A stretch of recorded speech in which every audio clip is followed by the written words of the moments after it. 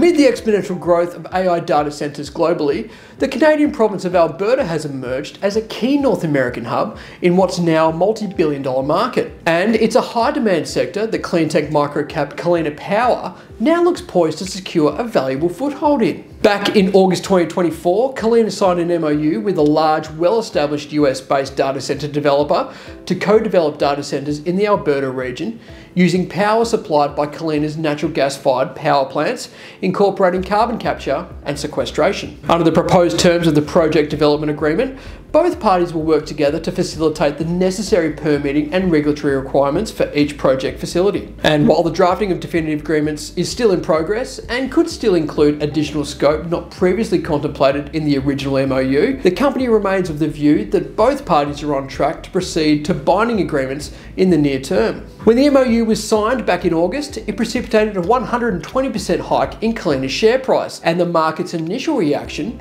points to the looming opportunity in Alberta, which is well supported by a positive regulatory environment. Demand for AI data centres continues to skyrocket, and developers scouring for the right location have proactively singled out Alberta as the place to be, with policymakers estimating that the province's growing reputation as a data centre hub could attract up to $100 billion of investment over the coming years, simultaneously creating thousands of new jobs. The shift has been backed by the Alberta provincial government, who are making moves to ensure Alberta becomes Canada's top tech hub with the release of its first official roadmap designed to attract large-scale investment for AI-focused data centres. Alberta is also attracting big players to invest in power-hungry AI data centre projects, led by Canadian entrepreneur and business identity Kevin O'Leary, who recently issued a bold proposal to develop potentially the world's largest AI data centre in northwest Alberta. Dubbed Wonder Valley, the $70 billion proposal includes data centres along with the associated logistics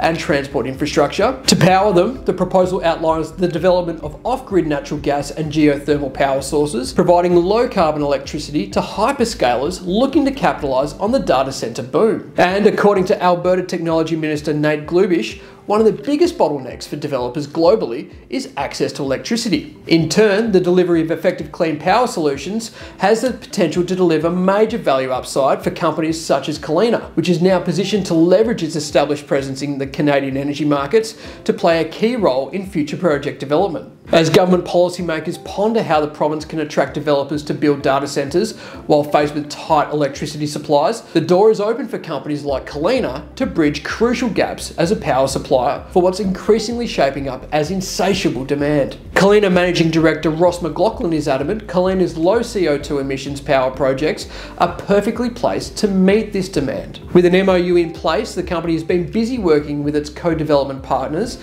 to progress development in the second half of 2024. And as the tailwinds behind Alberta's emerging data centre industry continue to swirl, 2025 is shaping up as an exciting year for KALiNA Power and its shareholders.